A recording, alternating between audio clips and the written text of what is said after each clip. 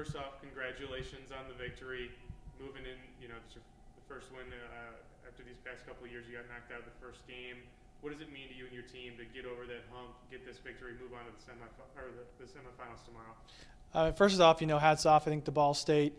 They played really hard. Their seniors battled really well considering the circumstances. When you have a great senior leader, as Filling is for their team, who does a lot for them, go down with an injury. I think it was kind of tough for them to adjust initially, but they came back really hard and played really tough, especially offensively. Their middles stepped up, their setter stepped up. So it was a big challenge for us.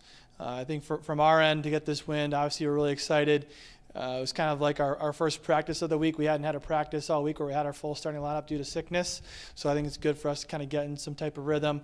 Our middles are a little bit off, but I think that was due to some people being missing in our practice environment here during the week. But Pins played huge.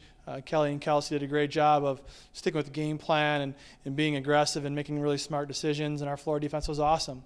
That's kind of what's been carrying us here throughout the season. It starts with Challen flying all over the place, making plays. So I think that was a big reason why we got that win. And, obviously move forward. We know it's step by step and a big match tomorrow versus Ohio. Before the game, you had talked about your Penn players being key for you guys. What did they do to really step up tonight and get you that victory? Yeah, I think the biggest thing was just take care of the ball. We weren't passing that well. So we knew Ball State was a tough serving team. They kind of got to us early on, but we were making good swings. So we had double blocks. We were finding the open court or trying to tool a block, or keeping the ball in play. That stressed out Ball State so they couldn't get a free ball back at us with an easy swing. So they're just making some really good decisions. I think in our block was solid. We didn't get a lot of blocks on the stat sheet, but we took away the errors we were supposed to give us all those dig opportunities, which got us all the kills that we had. First team to get a sweep in the tournament.